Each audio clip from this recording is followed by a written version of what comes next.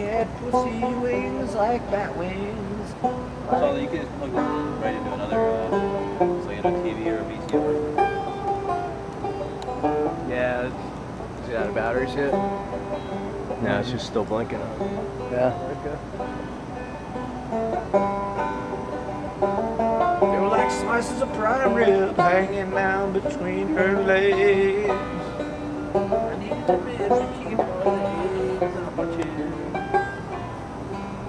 She started coming, I dove right in, lapping at them.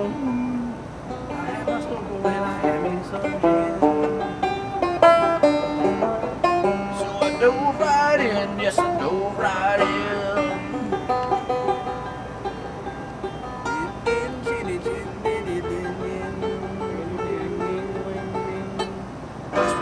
Right in, yes we all dove in. Dove right in.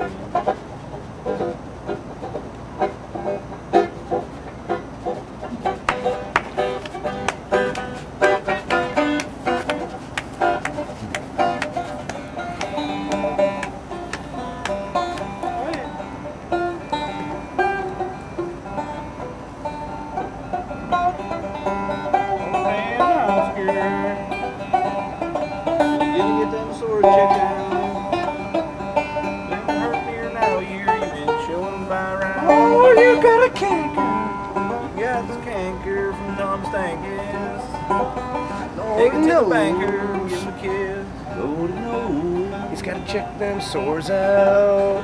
Gotta check them sores out. Check a book out about sores and SARS and protect yourself. You and yours. I think you got the canker. Canker sore. Don't get up your rancor. Go see Dr. Plankus and get your canker checked out. Now Dr. Plankus, I can tell you he's a good doctor.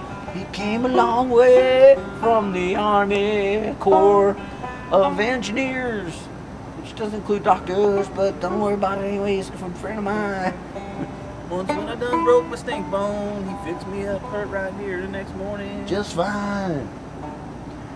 Took me a while to get up the courage to go see Dr. Stanker. I was kinda scared because I saw a lot of skankies. All my girls skanky and my winkies kinda stanky. Last time I even touched my wanky, it turned green. Green like the grass of Tennessee.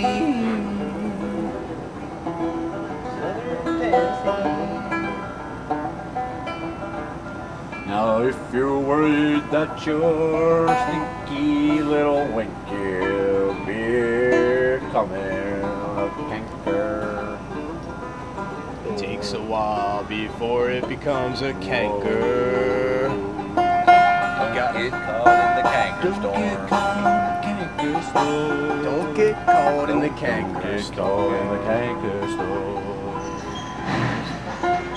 Ointment really picks you up. That's what the canker storm sounds like on a rainy night when you got canker sores.